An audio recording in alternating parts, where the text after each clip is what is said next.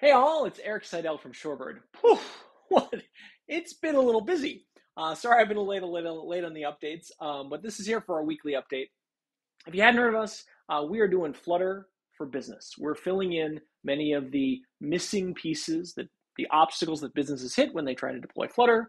And the first product that we're building is Code Push for Flutter, so over-the-air updates for Flutter. So what's new since we last talked? Well, we have apps in production.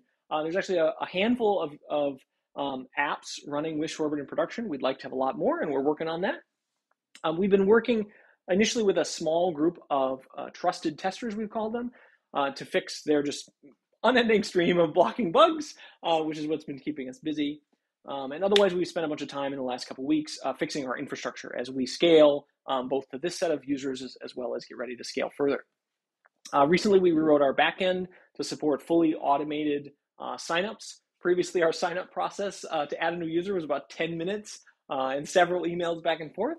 And as we talked about last time, we recently rewrote the way that we integrate with Flutter. So now we vend our own forked copy of Flutter as opposed to depending on the user having installed Flutter and Dart before using Shorebird. That gave us a whole bunch of benefits, including the fact that we now support all flavors of Android, all architectures of Android, as well as all Linux and all Mac hosts.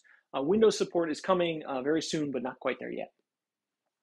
We've also mostly automated now our Flutter release process, or rather, are updating when Flutter releases. Flutter releases about every 1 to 2 weeks, and previously it was hours or sometimes days for us to fix our stuff and update.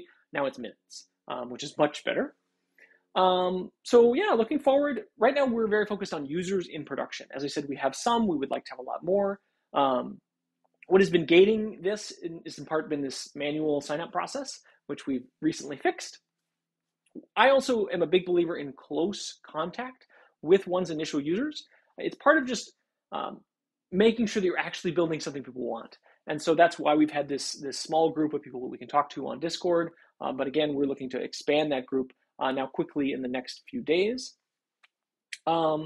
Yeah, so we'll be sending some more invites soon. We're still targeting relatively small apps just to make sure that we don't melt our servers and or disappoint your users, but I expect that limitation to also grow very quickly as well.